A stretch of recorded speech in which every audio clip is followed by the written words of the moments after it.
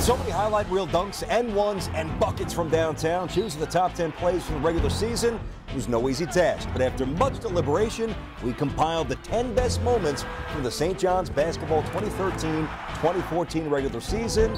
Here we go, number 10. In a 72-64 win over DePaul on March 2nd, Orlando Sanchez, well, he channels his Spanish roots with a sweet Euro step that culminates with a dunk in transition. There's another look, there's the step, there's the flush. Number 10. Number 9, Sanchez back early with another appearance at the top 10 as he teams with Sir Dominic Pointer for a double block. There's one, there's two, get out. Back on February 25th on Xavier. Speaking of blocks, Chris Obekba starts a fast break with a behind-the-back swat in a win over DePaul. Obekba looks up, he finds Phil Green, who rifles cross-court to Pointer to set up the oop on the back end for Jakar Sampson. Here's another look. The defense leads the transition. Phil Green, all eyes up. He'll get a big man. Sampson flushes it in. Jump ahead to number 7, time winding down. Seton Hall, February 13th, big game. Freshman sensation. Look at the dime. Dropping a sweet pass to Chris Obekba. Threads the needle in traffic. Obekba's hit. He gets up. He hits a big free throw. Johnny's take it 68-67. That's your final. Jakar Sampson rejoins the party. How about this thunderous throwdown off the miss? Bang! One-handed flush. As the Red Storm take their first Big East win of the season, 77-76. They bounce the Hall. Harrison coming up a little long, and Sampson finishing up, picking up the loose change for the dunk.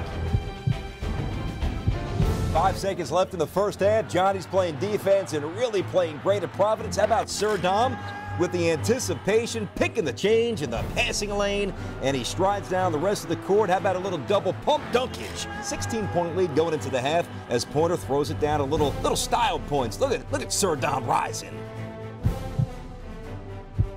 And perhaps the biggest win of the regular season, Mr. Clutch himself, D'Angelo Harrison, gives his team a big late lead over number 12 Creighton, sizing it up. Good from downtown as the Johnnies knock off 12th rated Creighton, 70-65. A couple of free throws down the stretch, and Harrison, look at the poise, look at the launch. Oh yeah, rip those cords, Harrison. Leading by a point with 4.3 seconds to go back in late January. The Red Storm getting a late defensive play by the X-Factor, Sir Dom, as he jumps off his man, pokes it away, and he robs Seton Hall's Fuquan Edwin with 1.6 to go. Conference win number 1 on Chris Mullin bobblehead night. Sir Dom with the hustle. Knocked away by Pointer, and St. John's will hang on. What a finish for the Red Storm. Back to Mr. Clutch. How crazy was this? You'll never forget. That's right. He has limitless range, calm, poise. How about a 28-footer? You bet, inside of a minute as Harrison drills the 3-ball, and Marquette. Wow, what a win in Milwaukee. Double overtime, 91-90 your final, and that kept the resume looking pretty good, and the Johnnies in the mix for the NC2A. And that brings us to number 1, the top dog. How about this with the insane windmill dunk? Freshman sensation Rashid Jordan, always nice putting the Hoyas down. A little steal and a little double pump windmill flush. The Johnnies knock off the Georgetown Hoyas. There it is. Little Dominique looking for you, the old NBA fans out there. Look at the rise and the windmill finish for Rashid Jordan. One more time, kid. You throw it down. That's how you roll.